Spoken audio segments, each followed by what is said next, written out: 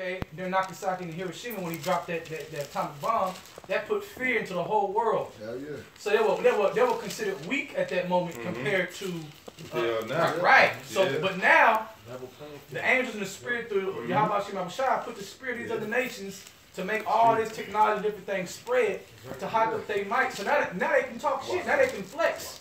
Now they can say we are strong. And what Esau gonna do? You strong? Wait a minute, what? That's gonna cause that war. Well, yeah, that's why it says that Esau made a snare for himself. He dug himself a pit. So he put the technology in the mind of his man to destroy himself. Okay, and see, so we seeing this algorithm, we seeing the system of plays play out, man. Right. You know what I mean? Trust the process. That's right. Trust the process. So it says, let's go back to verse 10. Beat your plowshares into swords and your pruning hooks into spears. Let the weak say, I'm strong. Yeah, so the Lord is also showing you that this ain't the time for peace. That's right. It's time of war, man. And then this is going to be the war to end all wars. That's right. You know? Assemble yourselves and come all you heathen and gather yourselves together. All these nations. Yeah. You know, great and small. Yep. All of these nations that's currently fighting have geopolitical ties that reach all different types of areas. Not only does Turkey have different trade deals with the United States in the West and Europe, they also have trade deals with Russia, China, Iran, and what's considered the Eastern powers, man, or the BRICS nation powers, man. Okay? And so we're seeing these things culminate. Well, just like we said, the least y'all draw them out, the state of Israel still has their plans to go up into what's called the Golden Height regions in Syria. Right. So they're trying to form a war and blame the Palestinian state, which is backed by Iran. Yeah, so you see, so basically the Lord is pulling all these nations into the valley of decision right now. Right. And all that stuff ain't happening by chance. It's the Lord bringing all these nations to get ready for this war. Okay. The host of the battle. Okay. But I can talk about this all day. That's the spirit. It says, then it calls thy mighty ones to come down, O Lord. Let the heathen be wakened. And then be aware what the elder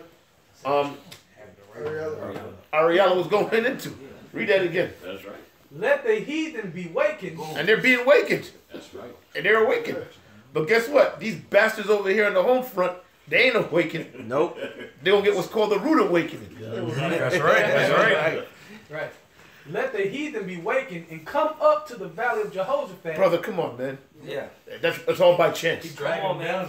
The year of prophecy, baby. Bro, if you Google the Valley of Jehoshaphat and listen to all the news that we just brought out, you can't put this shit together. Look, just go watch Teletubbies, man.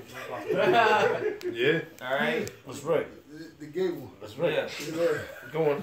See all of them. Yeah. You took the word right out of all these gay guys are watching the Teletubbies. Go on. Yeah, man.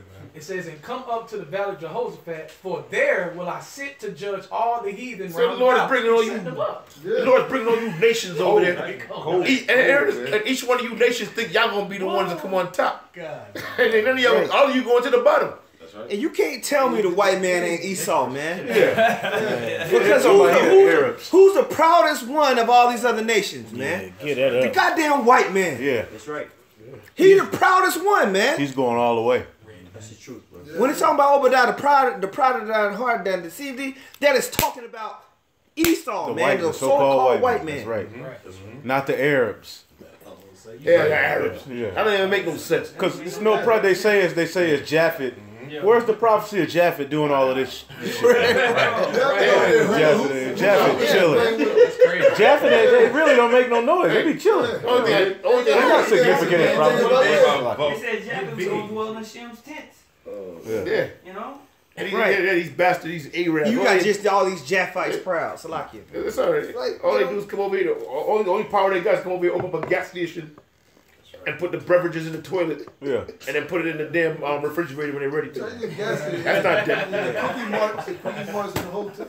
You know? It's all about Jacob and Esau. Jacob it's all about Jacob and Esau. You so-called really more so Jacob. That's right. Esau's going down. Yahweh said, I beheld Satan fall from heaven as lightning. Right. And we're watching it. This devil is falling fast, man. And they know that too. You know the skinheads, that's why they got a lightning bolt they put on there, representing that verse. Yeah. Yeah. That's spiritual. Well, yeah, that's yeah, because they think they're gonna come back and buy them after they finished. put them in slavery. They man, fuck them niggas, man. That's right. And how you know it's is I remember recently how Trump they had it was like a council or some sort of meeting where they had a bunch of different nations, and what did Trump do? He like pretty much moved everybody outside. Walked in the front and stood there like, I'm here. More stout than his fellows. Pride, man. How you going? All right, back at Joel chapter 3, back at 12, and I'm going to read to 14. Let the heathen be wakened and come up to the valley of Jehoshaphat, for there will I sit to judge all the heathen round about. Put you in the sickle, for the harvest is ripe. Come, get you down, for the press is full, the fats overflow, for the wickedness is great. That's how you know. That's how you know. It is great. When you see them going, getting dragged into that area by the Euphrates, that's how you know the harvest is ripe. It says it right.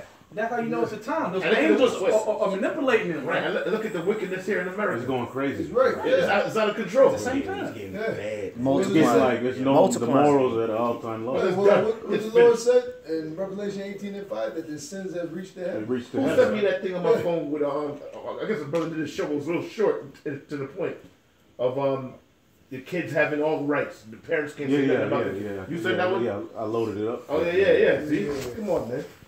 Yeah, tripping. Yeah, basically the children are, because a kid is a goat. The children are going to have, in this society, children are they're prey.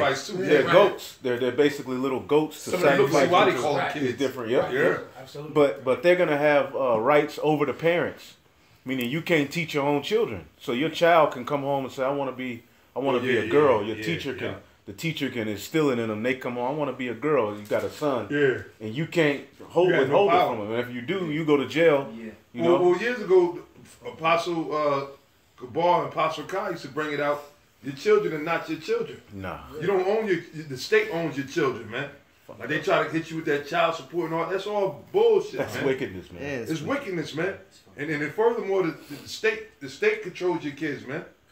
They tell you what you can do and what you can't do, man. Hey, well, when you sign the birth certificate and all that, you're signing up and you're signing that contract, giving them the power to have control over your children. That's why they want you to sign that birth certificate. Or either which way, unless you sit there and have it, you see that at your house, the old fashioned some handmaidens, you know. You get fined. And then then you're gonna get fined for that. Yep. Because they want to control the census. Yep. You got more? Yeah. Verse 14, I got one more this year. Okay. Joel 3, verse 14. Multitudes in the valley of decision.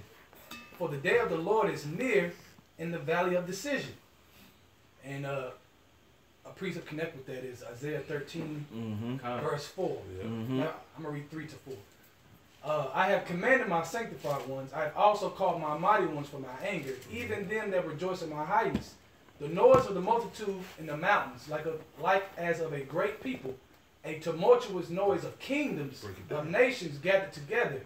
The Lord of hosts mustered the hosts of the battle. So the Most High He's gathering these nations to judge them, to deliver us, man. It's all about getting us back right with the Father. Controversy of Zion. Right, and ruling the whole planet and putting righteousness on the earth, man. The saints taking the kingdom, man. So when you see that Middle East, because it said watch. It tells you watch. So when you watch the Euphrates River, man, because it's written for a reason. He didn't put Euphrates River multiple times for you not to look at around that area. No, they're getting drawn in, and when you see all the different nations that's in that area, you say, man, it's happening. We're in that time right now where at any moment, it's going to break loose to the point where it's a wrap. All right, brother. Yep. Can I get one for you? Yeah. We'll get a few more and then we'll wrap it up. This is Isaiah 48, and I'll start at verse 3. It says, I have declared the former things from the beginning, and they went forth out of my mouth, and I have showed them, I did them suddenly, and they come to pass. And that's what we're seeing happen, man. We've been reading all the prophecies, man, but we actually seeing it manifest. That would build our faith to know that, hey, this thing is about to go down. Right. Our Lord and Savior is about to redeem us out of this hellhole, man. Yep. But these things must come forth first, you know. Right. So we're watching these regional conflicts. The issue with Turkey fighting the Kurdish armies in the region of Aleppo, around the Euphrates River. This is a big piece of the Most High's chessboard of the theater of war. What's called the theater of war. Okay? It's not little. Bigger pieces are being played. It's not like when we first came into the truth and it was just rumblings about, you know, South Ossetia was fighting the Ukraine and color revolution. No. Afghanistan. No. Now we got rooks and queens and things being moved.